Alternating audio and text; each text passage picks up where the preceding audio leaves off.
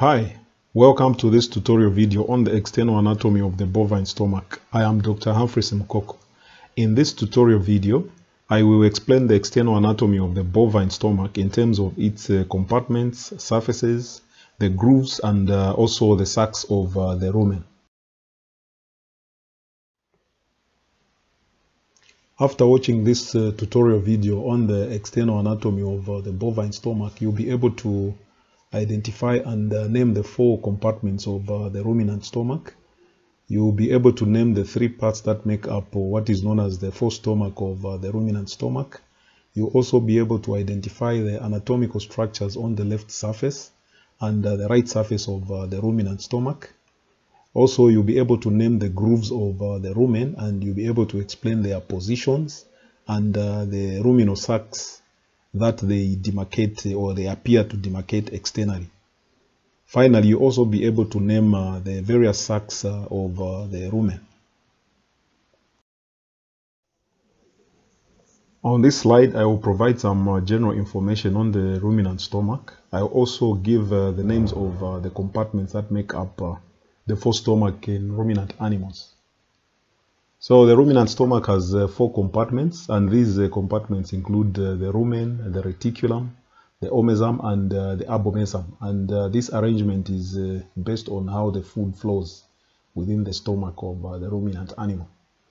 So the ruminant stomach also occupies almost 75% of the abdominal cavity, and it fills the entire left abdominal cavity and a large portion of the right side of the abdominal cavity as well. So you can see that it's quite massive.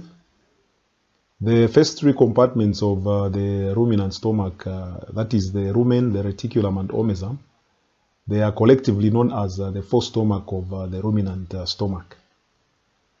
And the rumen has regular contractions, and this is in order to move and mix the food, and also to eliminate the gases through what is called eructation, or something that is known as belching in human beings, and then send these food particles back to the mouth to be rechewed or remasticated. The rumen is able to break down or digest cellulose through mechanical digestion and fermentation, and this is with the assistance of symbiotic microbes such as bacteria, protozoa, and fungi. And the main product of rumen digestion and fermentation are the volatile fatty acids, or VFAs in short. Then the component of the ruminant stomach known as the reticulum collects smaller digested particles and moves these into the omasum, while the larger particles remain in the rumen for further digestion and regurgitation. Then the omasum contains laminae in its internal surface, and these laminae function in absorbing water and other substances from the digested materials. Then the abomasum is the true stomach, and this resembles more or less the stomach of the monogastric animal, and it is an elongated sac which lies mainly on the ventral abdominal wall.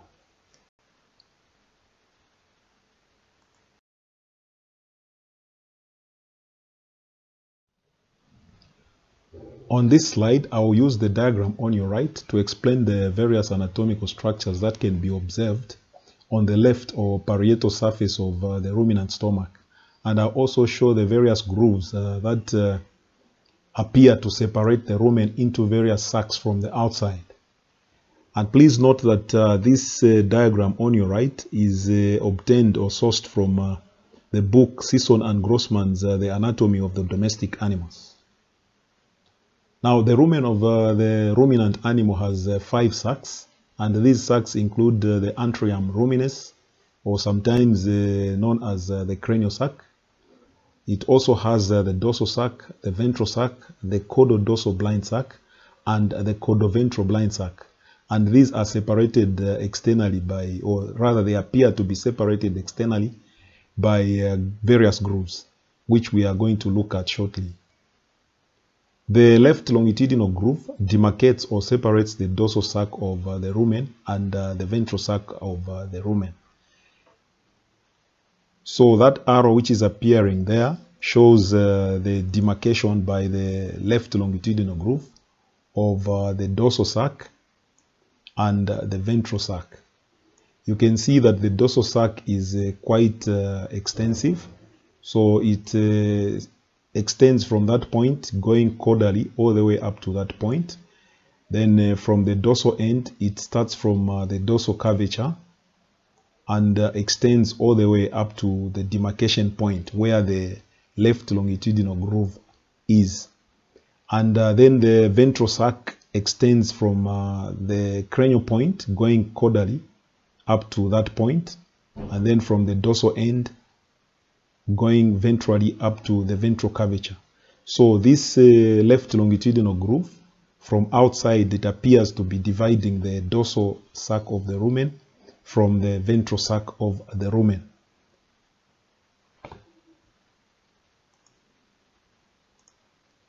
Now the ruminoreticular groove separates the reticulum from the atrium ruminis, and the atrium ruminis is just the cranial part of the dorsal sac of the rumen.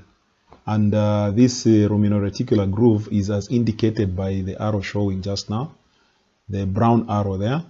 So that indicates the demarcation between the reticulum on the cranial aspect and also the atrium ruminis, which I'm indicating there with the marker.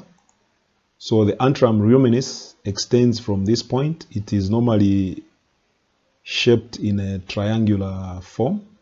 So that's the position of the atrium ruminis. And the atrium ruminis is separated from the reticulum by the ruminoreticular groove. Then the cranial groove separates the ventral sac of the rumen from the atrium ruminis. And that yellow arrow there is the one that is separating the two sacs or compartments of the rumen. So you have on the ventral side the ventral sac of the rumen, and then on the dorsal cranial side the atrium ruminis, being separated by the cranial groove. Then the caudal groove separates the caudodorsal blind sac and the caudoventral blind sacs.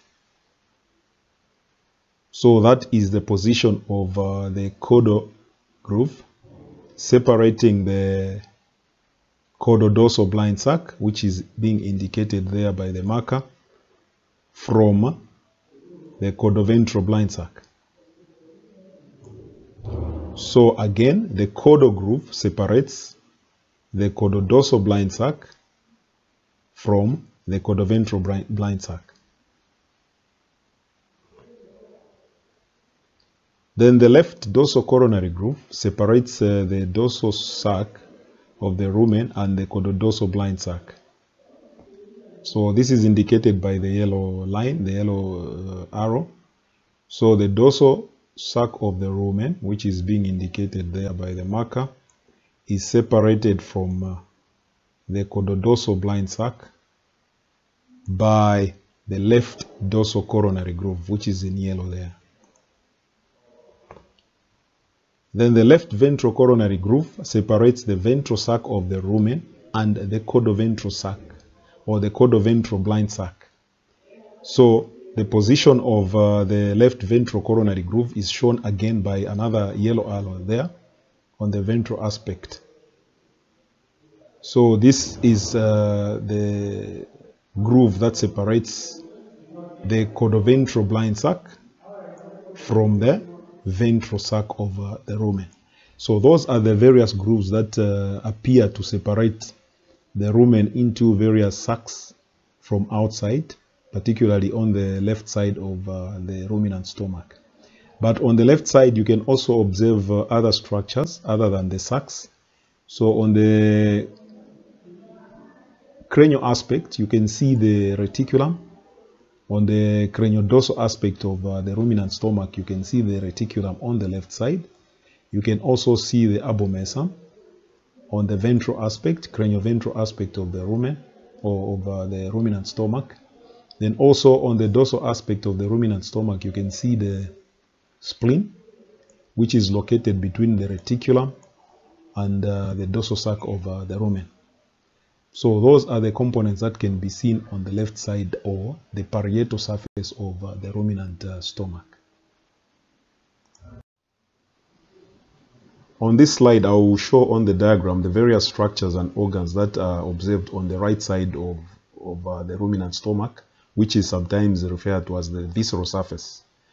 So in the previous slide, we saw some of the structures that can be observed on the left side of the stomach, which is also referred to as the parietal surface of the stomach. So on this side, we see various structures, and we can see the esophagus, which enters at the cardia, and the cardia is just a region between the reticulum and the rumen, specifically the dorsal sac of the rumen. Now, the ruminant esophagus functions bidirectionally in ruminants, that is allowing the animal to regurgitate the cud for further chewing.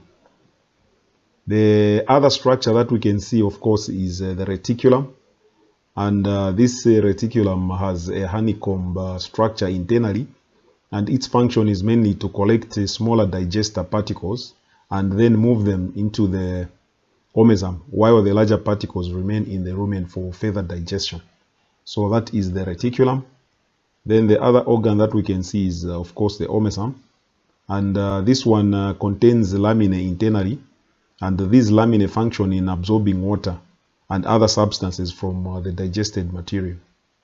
Then, of course, we can also see the abomesum. And this is the true stomach. And this is an elongated sac which normally lies on the abdominal floor. The other structures that we can see include, of course, the duodenum, which is the beginning of the small intestine. And also we can see the dorsal sac of the rumen as well as the ventral sac of the rumen. The other structures include the longitudinal, or rather the right longitudinal groove, which we saw on the other side as the left longitudinal groove. So the left longitudinal groove essentially connects to the right longitudinal groove. And it is indicated by that mark that I'm showing there, where 1 is. Then also we can see the caudal groove, again, which was observed on the other side. And that's the caudal groove. We can also see the right dorsal coronary groove, which is represented by 3. And that's the right dorsal coronary groove. We can also see the right ventral coronary groove. So that's the right ventral coronary groove.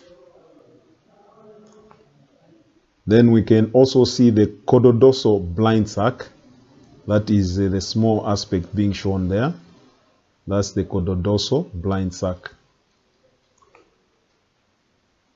And we can also see the caudoventral blind sac, represented there by that indication there. That's the caudoventral blind sac. The pylorus is also observable, shown as 7 there. So that is the pylorus, which is the terminal part of the abomesum. So those are the components that you see on the right side of the ruminant stomach, or what is called the visceral surface of the ruminant stomach. You have now come to the end of this tutorial video. Having gone through this tutorial video on the external anatomy of the bovine stomach, you should be able to identify and name the 4 compartments of the ruminant stomach. You should also be able to name the 3 parts that make up the forestomach of the ruminant stomach. Also, you should be able to identify the anatomical structures on the left surface and the right surface of the ruminant stomach. In addition, you should be able to name the grooves of the rumen, and you should also be able to explain their positions and identify the sacs of the rumen that they demarcate externally. And finally, you should be able to name the sacs of the rumen. Thank you for watching.